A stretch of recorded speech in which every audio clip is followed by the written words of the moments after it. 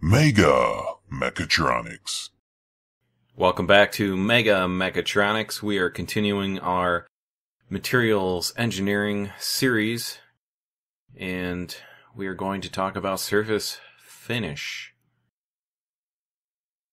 The surface of a material is the boundary of that material, where it meets another material or it meets the atmosphere, whether it's air or a liquid, an oil, all kinds of things. So that is physically how the shape appears as it is the boundary of the object. So looking at a part like this, you can, this is a CAD model obviously, you can imagine through the manufacturing processes that you are thinking of using when building the part, you could get a sort of an idea of the big surfaces being shot peen like this, where you would clean it up, and the edges, let's say you cut it out with a CNC plasma cutter, the edges would look something like this, or similar depending on the technology, if it was a laser cut or used a plasma jet style of a cutter.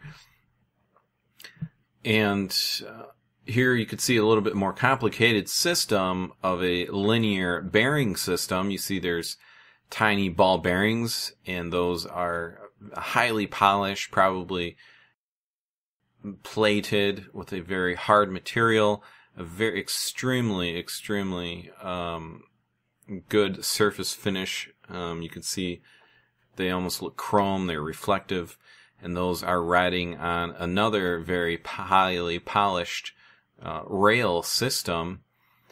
And some of the other components don't have critical surface finishes, but the portion where the bearing, the boundary of the balls, where they meet the boundary of the rail, need to be pretty tight in specification if you want a really smooth rolling and long-lasting bearing system that can hold a lot of weight, take shock, things like that. So characteristics of surfaces, first we have the lay, and that's the direction of the pattern of the texture of that material, of that surface boundary. So you can see a couple images there where the one pattern has a sort of laying 90 degrees from each other, straight lines, and then this sort of milling process. There's a lot of chatter marks and things like that in that, but you can see they used a rotating tool, you can sort of tell, and on the other side looks more like some sort of grinding or polishing system that was not rotating in a circular motion. And then we have roughness, and these are the micro irregularities. So the very small bumps you see in that red line would be something like roughness, but then that's combined with waviness, and these are the macro irregularities. So that's that sort of wave pattern that you can see between the micro irregularities and the macro irregularities. And then we have flaws, and these are discrete irregularities. This is something that's not in a pattern. There is no pattern to these flaws, and the flaws could be a defect in the material, contamination, tooling marks, something went wrong with the process, possibly a tool broke, and things like that. So these are sort of singularities or discrete occurrences. So looking at surface lay, you can see there's actually a couple different surface lays here. One is more of a sort of like a ground surface on the bottom, and then you see those really nice lines on that part sitting on top of that table. You could see those very straight lines, those parallel lines, and that's something probably CNC ball milled or something, a process like that. So those are pretty big waves, and in those waves or within the waves are going to be a roughness feature. And then looking down here, we have this part with sort of that circular pattern. We would assume that this part was probably a fly cut on a mill or something similar. And then looking at this knife blade, we can probably conclude that this was ground based on those straight and parallel sort of random looking marks. If we were to zoom in, we would probably see something like this. So they're not exactly parallel because it was probably done by hand, and it would be difficult to ensure it is precisely perpendicular to the grinding system, but you get the idea. And looking at a crankshaft here, you can see the journals are highly polished, and that's actually very important, that surface and how you finish that surface, because there is this attribute called fuzz when you polish these crankshaft bearings, and depending on the direction of polish, you're going to actually kind of fold that material over and create this sort of fuzz, what they call it. So that the picture is a cross section of that shiny journal, and it's that direction of that. It's very important. So you need to know the direction of the crankshaft, how that's going to operate, and you can see how that is spinning in a clockwise manner, and how that fuzz is not creating any friction or excessive sort of like a scraping action. So in this way that they have it orientated, it's going to reduce that scraping action on that bearing, increasing the service life.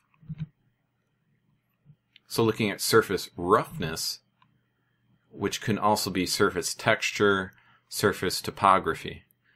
But we'll say surface roughness, some attributes. This is the micro irregularities, and we have our peaks, and you can see that tall peak over there, that is a peak as well. And then we have our valleys here for these micro irregularities. So this is probably an important thing that we need to cover when looking at surface finish, because this topic goes very deep, as I'll show you later, the different types and parameters or ways of quantifying surface finish. There's a lot of different techniques. So looking at the bearing function of a bearing and how surface finish relates is, when we're looking at a bearing surface, we want something that's really low friction and really low wear. So you can see in this small picture here, that's almost a mirror polish. And from my experience with the GM Atlas engine program, it was some pretty awesome technology. I was on the floor there about 5 years after they launched it, and they had a little display with the i6 lined up there.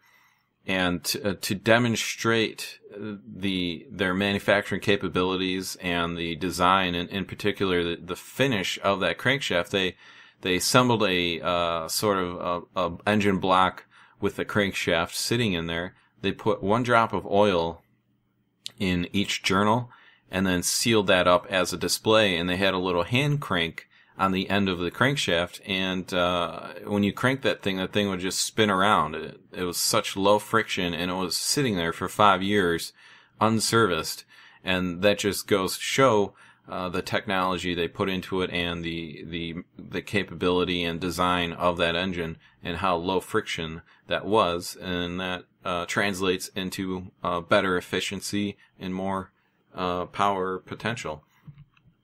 And now we're looking at conduction, so conduction of heat.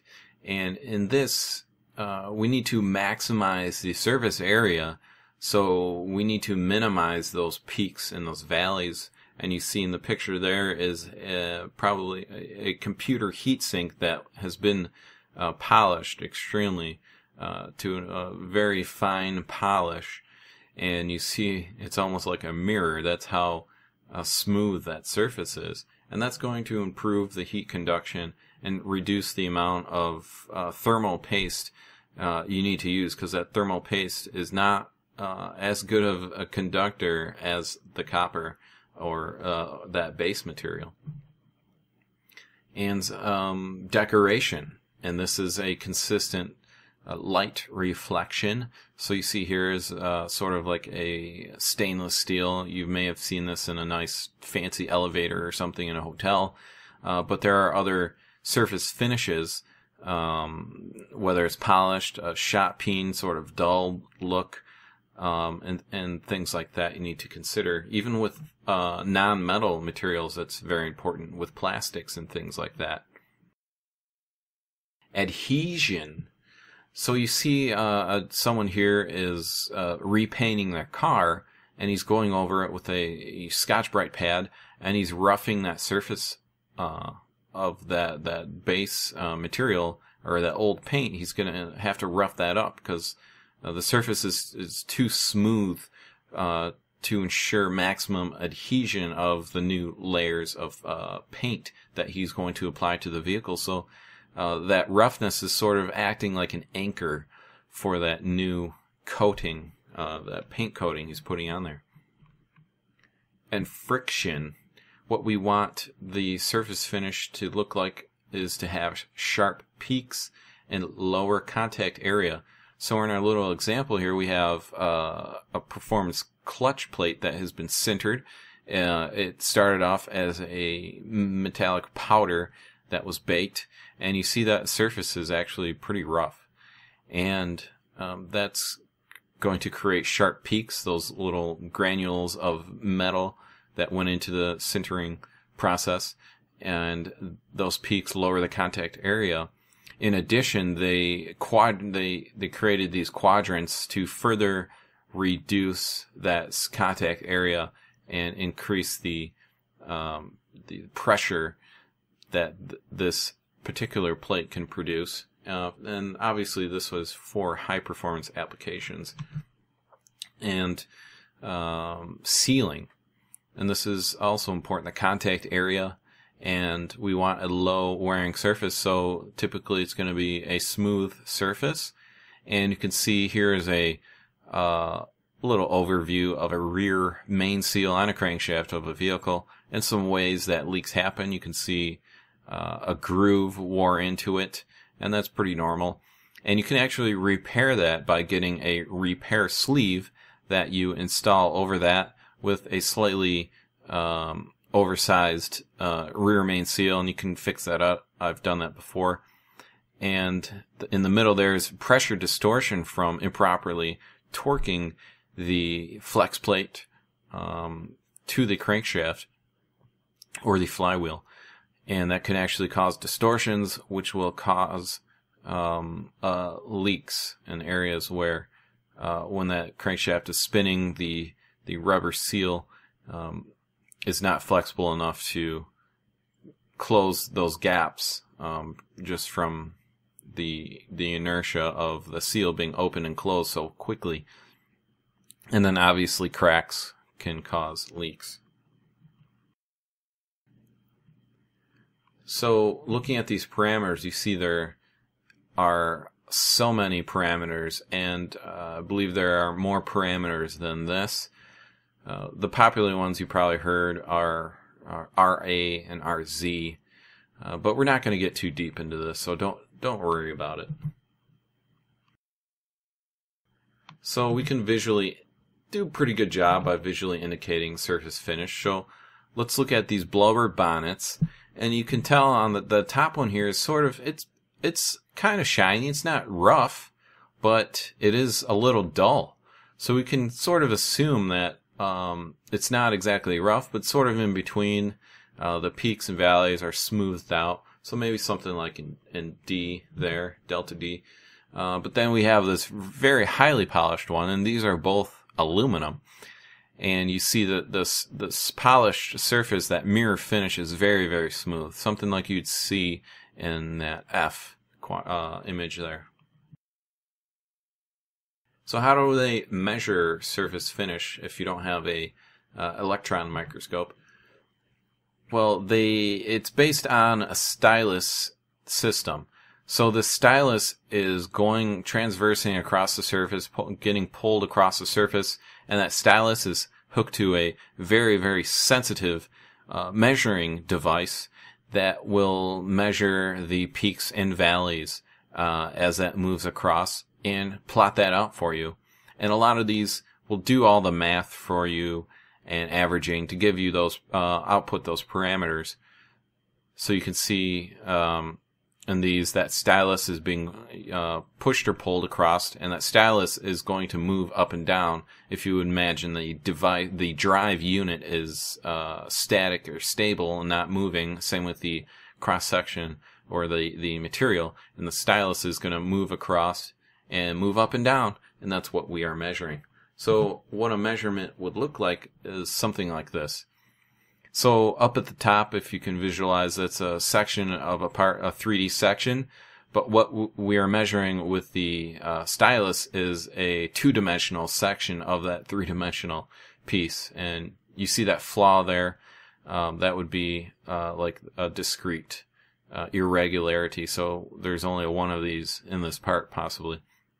And that could be from someone dropping something on it and crushing that down or something like that.